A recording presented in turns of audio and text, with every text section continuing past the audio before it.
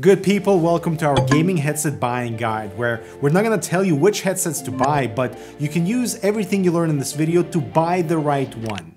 I mean, we're talking driver size, platform compatibility, wireless versus hybrid versus wired, closed versus open, etc. So let's start with the somewhat heated aspect in this whole conversation, stereo versus surround. So this one gets people riled up, and for some reason it seems like surround sound has really penetrated the marketing aspect of gaming headsets, and it's like a must-have for any gamer out there, but that's not really the case. The basic rundown is this: a stereo headset should still deliver proper positional and directionality and even distance cues of your game for you to realize where certain things are coming from. And for some reason, surround sound is sold and almost misunderstood as like the only way to achieve this sort of spatial awareness of your game, which is not true at all. My Nova Pro wireless from SteelSeries gives me better directionality and distance of like certain audio cues in Battlefield and CS2 than the HyperX Cloud 3 wireless when I enable surround sound on this headset. So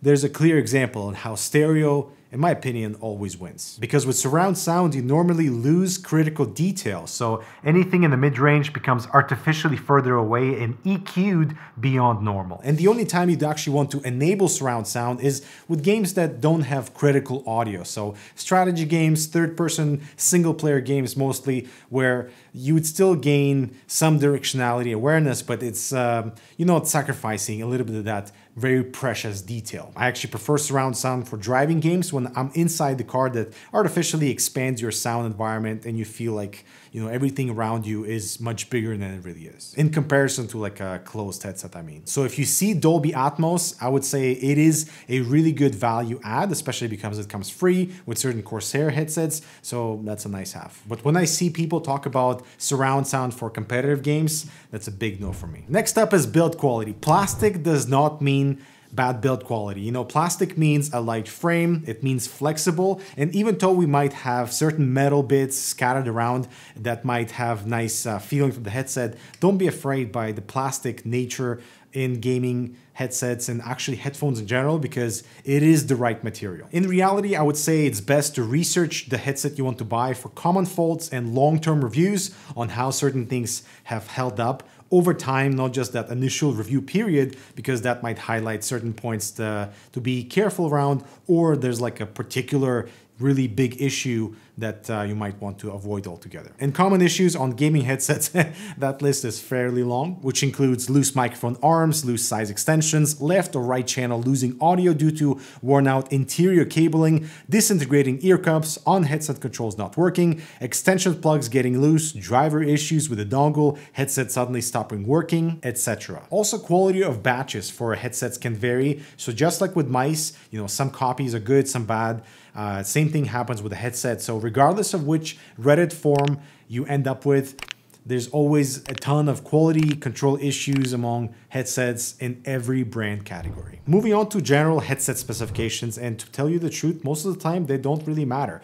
What do these two headsets have in common? 50mm drivers, 20 Hz to 20 kHz frequency range, and 32 ohms impedance. But they sound nothing alike and are priced way differently. So I look for three main things when looking at headphone specifications: any information about the driver aside from the size, sensitivity values if present, and also bit depth for USB and wireless headsets. Now, the size of the driver varies significantly between my three most used pairs.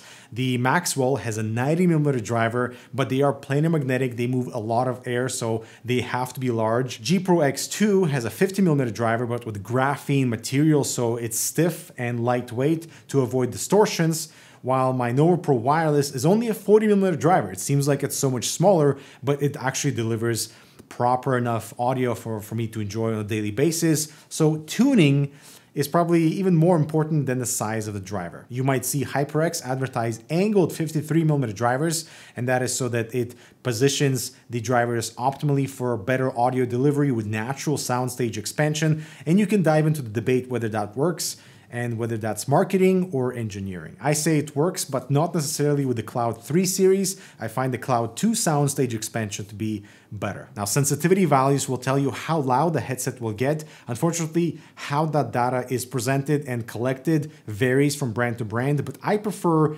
headsets with higher sensitivity, not because I want to blast my ears at full volume, but because you get finer controls when it comes to volume. So at full power with the Pro X2 Lightspeed, the HS80 Max is about 66% in terms of like how I feel the volume in comparison. And that means I have more headroom with the volume on the HS80 Max, just in case I need it, but also slightly finer control when it comes to the sensitivity on the lower range as well. Next up, bit depth and sample rate are really important, especially for wireless and USB headsets. Audio bit depth is like the resolution of your audio, so make sure you always set it the highest possible, not just for the audio itself, but also for the microphone. Strangely, the Cloud 3 wireless defaults to a much lower sample rate on the microphone side, which sounds way worse, so making sure you pump it up to give you the best and highest quality of the microphone, and the same applies to the audio. I mean, imagine buying a 360 Hz display for it to only run at 60 Hz. That is no bueno. The closed versus open back debate for gaming headsets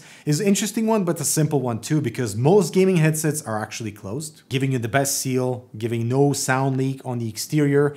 You know, good for privacy, good for you disappearing into your monitor away from your outside environment. Giving you the most direct audio presentation too, which is good for competitive. That means that any audio cues that you hear are going to be coming from your audio sources and not your outside environment. Open, on the other hand, of course, has its advantages because it's a much more breathable design. Soundstage expansion is like naturally built in, being able to hear things not just from here, but from slightly further away without the need to introduce any surround sound gimmicks or any audio processing, because the nature of an open back design is that soundstage expansion that is natural. You can still detect natural sound cues and positionality and directionality of those cues in game with an open style design, but they leak audio in both directions. So not only is not good for privacy, it's also not good for just really critical audio, because everything from your environment, especially in the loud space, would be audible in your ear cup. I like playing with open headsets for Battlefield just because the sound stage is really large and you can still pinpoint where certain footprints are coming from, while CS2 closed all the way. And before we move on, let's hear a message from today's video sponsor. So this new mid-tower definitely has room to breathe, okay? That is with my largest graphics card installed. Good luck finding something that doesn't fit.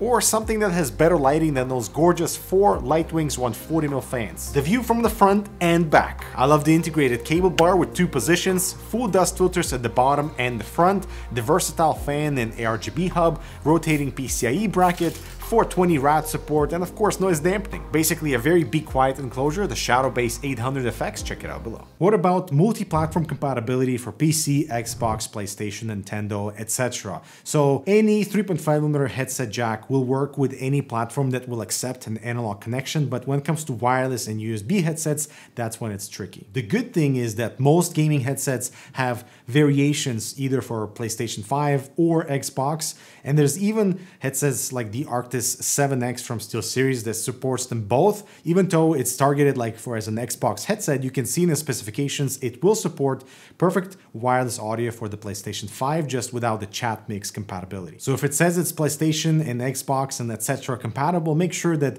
they are talking about the features that you want in terms of wireless, for example, and not just a potential rerouting with the analog. In my opinion, convenience and comfort are like the things to look out for when it comes to gaming headsets, because you never want to be fighting it in terms of features and functionality, and especially not getting compromised with comfort. Now, there's actually a lot to cover about ear cups themselves because they're so important. You know, we're talking about density, surface material, how do they breathe, heat accumulation, what's the seal like? And when we look at the surface material, some headsets have the softer fabric where your skin will make contact, but a pleather exterior for better bass response and better seal. This, in my experience, helps with cooling and less heat accumulation, but I've also seen this material to be the first thing to disintegrate because, you know, sweat and everything and all the heat. So keep that in mind for certain earpads. While some headsets might avoid the whole pleather route altogether for better heat management and also tuning the drivers to actually complement this type of material. But at the same time, don't be afraid of the traditional pleather route because they give you the best seal and the better bass response. And some companies are smart and incorporate this sort of breathable interior fabric on the inside the lining, so you can kind of contain the audio, but also let the ear breathe a little bit inside that ear cup. HyperX, for example, has an entire pleather ear cup with these perforations on the interior for that whole ear cup to breathe. Now, density and thickness of the foam matters a lot, but unfortunately, it's not something you can kind of detect by marketing material alone. It varies from really stiff to really soft, and I would say watch the reviews and see how the headset interacts with the skin when reviewers press into the material. It's also hard to tell exactly how thick the earpads are because they might appear very thick, but they might be overlapping with the plastic housing and therefore actually half the thickness than they appear. I'm looking at Corsair Virtuoso Pro. What about round versus oval ear cups? What to look for and which one is best? I bet you've never thought about that question before. I generally prefer oval ear cups because they always have appropriate width and additional height for different size ears. The only problem with an oval ear cup is that it might introduce too much tension near the jawline because maybe due to too much clamping force for your head size. But a few little tricks here is that you can always move the headset slightly up or slightly to the side to kind of distribute that clamping force near the jawline. As for round ear cups, I do not like the Virtuosos here because, first of all, the ear cushions are not thick enough and therefore they don't produce good enough seal. But I love the DT700 Pro X. It's also a round ear cup, but it's soft enough and the seal and comfort is fantastic. Also, Maxwell is a really cool example because the ear cups are round, as you can see, but the interior of the ear cup is oval to accommodate a better seal.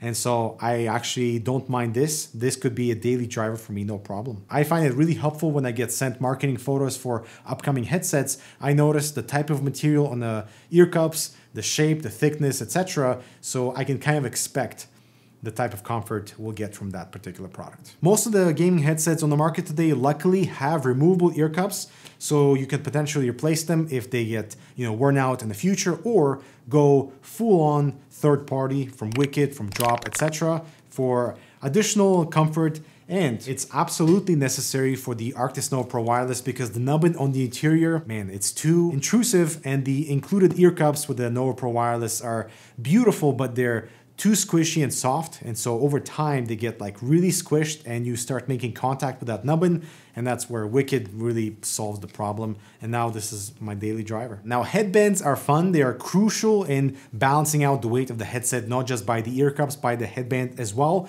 So if you see this suspension like headband, SteelSeries earliest stuff all had this self-adjusting headband, and even the Maxwell has it without additional size extensions. It's an issue because for larger heads, this doesn't really work if you have a lot of hair, if you like to wear a hat, etc. So make sure when you're buying a headset that it might have, or it should have, side extensions that are separate from the headband. That way you can accommodate whatever size of head you have. I have no problems with the Maxwell, but many people in our reviews said that they're way too small and they cannot extend the headband beyond what they need, so just be aware of that. Next up is left or right cable exit. So here I have it on the left, and the idea is that if you're a right-handed mouse player, the cable won't interact with this part of your area, which I prefer actually. And also with the cable on your left side, it allows me to easier route it to my amp DAC on my desk. But there are still headsets with the cable on the right side, so if you are a right-handed player, just be aware on which side the cable exists on the potential headset you're about to buy. What about swivel joints? That normally is a huge marketing point when it comes to comfort, but in reality, this is fine on your neck, but I had to extend this thing fully in order to not be kind of choked, versus the Corsair headset. The HS80 Max over here is way too tight and feel a little bit more constrained. I'd rather just take this thing off. Plus the microphone is poking me like, no. I realize swivel joints are good for flat packaging, but most of the time are actually a comfort disadvantage. The Nova Pro Wireless is super comfy on your neck, but the thicker padding does raise it up a little bit, and I just prefer to take them off and leave them on the desk and not on my body. While standard gaming headsets that do not have swivel joints kind of fall in the same category, they're not really comfortable on your neck. They're passable, but just be mindful that the swivel joints when it comes to marketing are quite heavy there, and I would say it's not necessary to buy something that has a swivel joint. Now, when it comes to weight of the headset, don't be afraid of that larger specification, because it's really about how the headset is balanced on your head with the headband and the ear cups and the clamping force all together. This Maxwell is 490 grams. This is a heavy chunker on paper, but you put them on your head, it's easy to live with, just the right amount of clamping force, good support on the headband, so it's fine. While this H3X from Drop is almost half the weight, but because the ear cups are smaller and the clamping force is tighter, I can already feel accumulation of tension right underneath my ears, near the top of my jawline, so weight isn't really everything. They definitely fall into the whole comfort equation, but weight alone shouldn't be a deciding factor. Which leads us to clamping force, which by far is one of the biggest complaints among headset reviews online, you know, because everyone's head size is different. Your size extensions might not be enough or too little, and so it's gonna vary. Unfortunately, there's no specific specification for clamping force that you might get from a manufacturer's website, but I would say watch the reviews, see what people say, read the reviews, and kind of figure out based on weight and the ear cushions and also the style, because right now you can see this is going to generate some tension at the bottom because of this shape, and that's something to also kind of take a look at. You can always stretch the headset overnight, placing it on a box, and that will loosen up some of the joints and some of the plastic and the materials. Definitely something to do if the clamping force is too tight. Now, cable noise is more important than you realize, because no one wants to hear the little shuffling of the cable against your materials and sending that really nasty sound directly into your ear cup. Fortunately, cable noise can be seen from a mile away. If it has braiding, avoid it. This is the Virtuoso Pro. I can touch it directly at the tip of this cable, and this is like a really long one, and I can hear all that sound getting pushed directly into my ear cup. So braiding is a big no, but if the cable is like the rubberized part, it's perfectly fine and normally has limited amount of cable noise getting delivered. Actually, the cable on the H6 Pro is also braided, as you can see, but it's much softer and much finer threading, so it doesn't send that nasty signal, or at least not as much. It's also partially why I prefer wireless. What about wireless versus wired? So I absolutely love wireless for the sake of convenience, and audio quality has gotten so good that you don't have to compromise. Many premium wireless headsets also offer Bluetooth as well, which is awesome. You just have to keep in mind how that Bluetooth is delivered and if you have simultaneous playback with Bluetooth and 2.4 gigahertz connections. So on my SteelSeries No Pro Wireless, I can run Bluetooth from my phone and have something coming from the 2.4 gigahertz base at the same time, versus the Pro X2, you can run one source at a time only and switch between the two. I don't know if that's something important to you, but it's always good to know when choosing a wireless headset. The two main disadvantages with wireless is price, because they're always so much more expensive, and battery life. You have to constantly charge this thing unless you go the route of Turtle Beach or SteelSeries, where you have an additional battery that you can hot swap that's constantly charging at the base stock, and therefore you have no downtime. Also, a lot of the battery claims on the box are misleading because it comes with a big asterisk of like running the headset at 50% power without RGB if it has any. So treat that number as like the best case scenario and listen to reviewers to what actual battery life is like. One thing to research about the wireless headset if you're planning to get one is if it works with the cable. So the HS80 wireless, the original one, works with a cable no problem. You can run it as a wireless headset, plug them into your computer with a USB cable, and have them as a USB headset.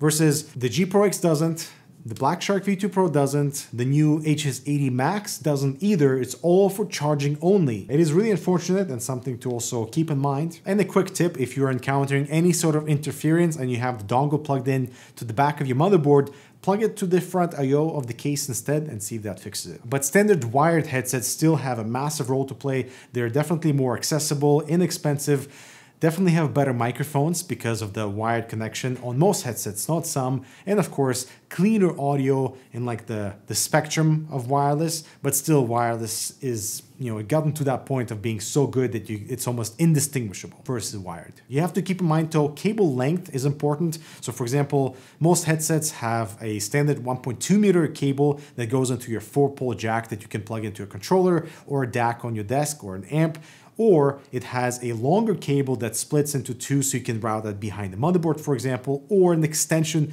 included. And knowing the length of the extensions and the main cable is always important, and if that cable is actually removable or not, so you could potentially swap it out later. Now, what about microphone detail and function? So microphones have a really interesting space in gaming headsets, right? Like it's what makes them a headset. And so it's a really important marketing feature, but also a very important clarity feature for most users, right?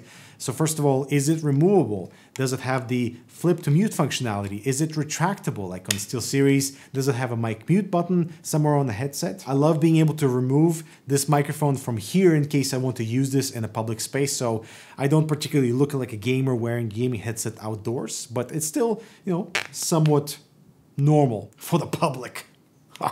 But most importantly, will the vocal quality be enough? And so the thing is, most gaming headsets have just fine microphone. The people on the other side will hear you, but there are a few things to consider. First of all, compression of the application. You will sound very different from Google Meet to Teams to Skype to whatever else you use on this microphone. Discord will sound probably amazing in relation to everything else though. So compression is a huge part in making sure that the other side can hear you, and it's not just the microphone quality that it's at play. The thing is, in my microphone roundup video, you can notice the differences in quality of the bass, the fullness of the sound, but that's also partially because you're listening to them back to back. In a gaming environment, that is going to be not the case at all, and it's going to be so many other layers of audio and compression that's going to be added to your voice for the other person to hear that microphone quality almost becomes irrelevant. As long as they can hear you, that's all that matters, right? So when looking for a headset, I would also place equal amount of emphasis on side tone quality. For example, if it's a closed headset and you want to hear yourself, like, is that going to be a problem? Is gain going to be a problem? And can you adjust gain in the driver software and not just in the Windows properties? And of course, don't forget about Antline's Mod Mic to turn your favorite headphone into a headset. As for your taste and perception of audio, I wanted to leave this for last because it's almost irrelevant, you know, because audio is so subjective.